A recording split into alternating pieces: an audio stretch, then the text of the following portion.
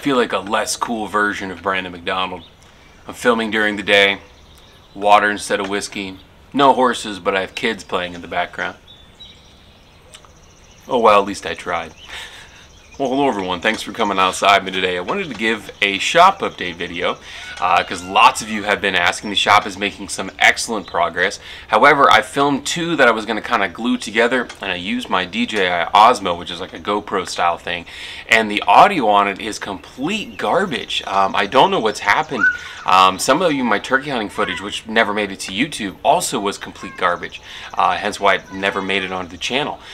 So I'm going to kind of dub over using this poorly lit situation here, so that way you can get an update on the shop and kind of talk about some things that have happened behind the scenes a little bit in general.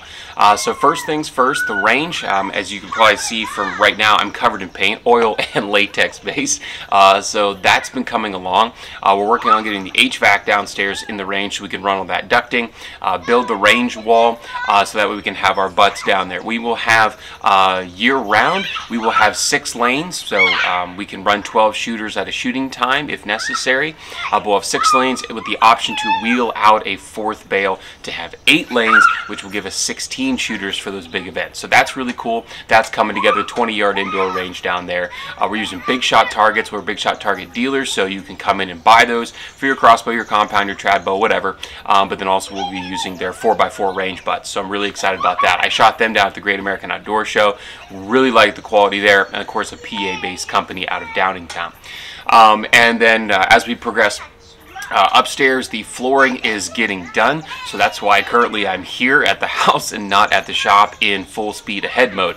We are waiting. The floors got 2 coats of a specialized polyurethane. It's real clear. It's not an amber color, and that takes 5 days to cure. So I'm off the shop floor, at least upstairs for now. The basement range is painted. It's got its 2 coats, so it is done. But you'll notice in some of the footage here, and I'll throw some pictures as well up on the screen of other stuff that me and another guy did. My good buddy Mark, who's a longtime friend of mine, he came over and helped me build some of our bow racks. The big main display right down the middle, the one that gets mounted to the wall there for me to actually do work on bows, and then we have 2 more for crossbows and 2 more for consignment bows. People want to bring in their used equipment and then have me display, do all of the advertising, if you will, both locally and online, so that we can sell it. And then of course I just take a small percentage and they get money towards a new bow, hopefully, if they want to purchase one from the shop. I know I'm going to get asked, big arrow dealers, we are a Gold Tip, Victory, and Easton dealer. We'll bring Black Eagle in on a distributor basis for those folks that are interested. As well as maybe some Carbon Express, although I think carrying those 4 is really what I want to carry. In terms of the big bows, we'll be carrying Athens and PSE, both the upper line and the midline for PSE, and then Diamond and Bear. We're still trying to bring Matthews on board. They're playing a little bit of hardball, a little hard to get. Matthews, if you're watching this, please consider adding Average Jack Archery there in Phillipsburg to your dealer list. Would love to bring in Matthews. Of course, they're the #1 selling bow on the market by a landslide, and I've worked on a billion of them, it seems like. In terms of what else we're doing with the upstairs and what we're bringing in, you'll notice that we have slat board there along the wall.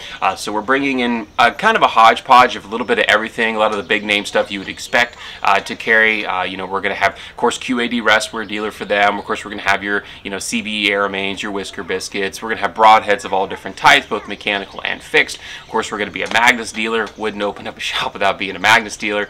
But then in the back corner there, we're going to have, in that alcove area, we're going to have our tethered setup. So we will actually have a tree. Thanks, Mike, for cutting a tree for us.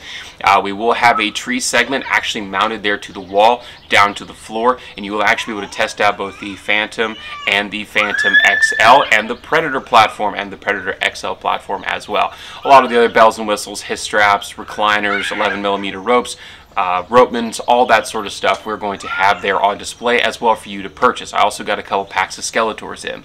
So right now we are in that about 90 to 95% of all the stock that I wanted to have, we currently now have, and it's now getting it on display. So once the floors are done, we will be moving in all of the things that are on the other side of the building that are just kind of our storage facility, bring them into the main side of the building, and then we'll be able to literally start that displaying process, start labeling, start UPC codes, start gaining actual inventory into our point of sale system, and then we'll be able to start working on equipment, start doing string cable changes, start having leagues, start having lessons, start having everything that comes along with an archery shop.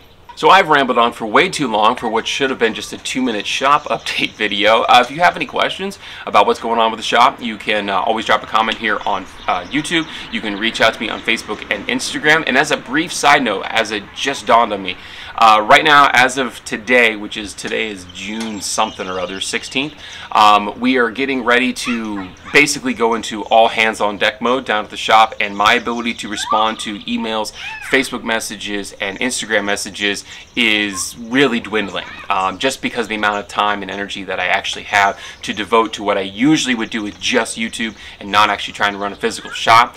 So bear with me if you tried to send me a message or an email or a question and I just either see it and don't get back to you, or just don't see it or don't get back to you at all. I apologize. I'm just absolutely completely swamped, head over tea kettle over here, and I'm just basically a one-man show when it comes to answering questions and technical things like that. So I know some people recently have been sending me stuff and I just haven't been able to get to it all.